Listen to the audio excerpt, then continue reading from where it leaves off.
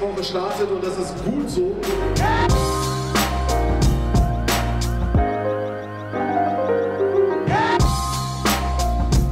Mir wurde gerade eben hier so zugesteckt, dass irgendjemand hier den Stefan Janowski Max als Dornbäcker hier stehen hat.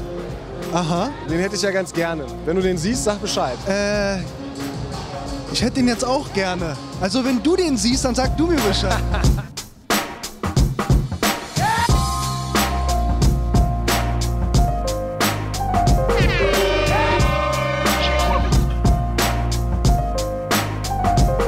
Ordnet diese Adidas Basketball-Legenden chronologisch.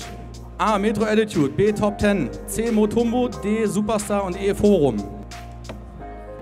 Julia hat einen Punkt.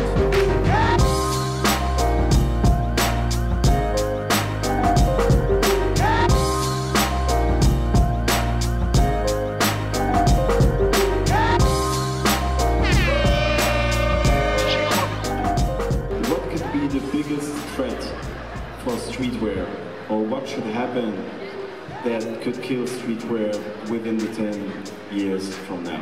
That's a great question. And you know, all these people here are like trading sneakers, buying sneakers, you know, like I know these people flew from Beijing, China to like come here and do this thing, you know, like the thing that could kill this whole entire culture is if people walk away from this thinking that it's about like leather fabric on top of a rubber base. Like, it's not about the shoes, people.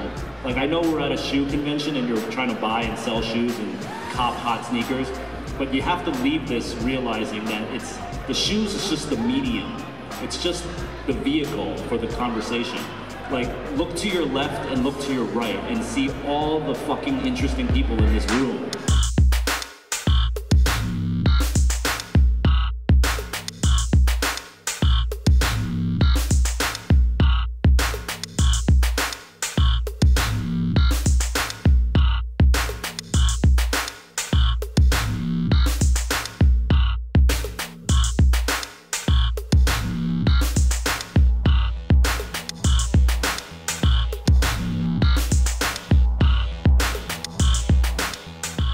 Das war der Solemart im Januar 2015 bei Mercedes-Benz am Salzufer in Berlin.